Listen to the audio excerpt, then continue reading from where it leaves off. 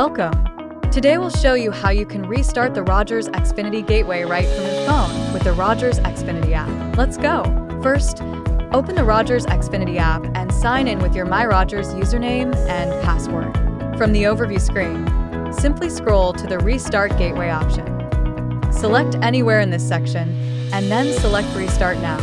Your connection will come back online in a few minutes. Your gateway will flash orange, then green, then solid white while it downloads the latest software updates and optimizes Wi-Fi settings. That's it. Now getting your best Wi-Fi is easier than ever. Download the Rogers Xfinity app today.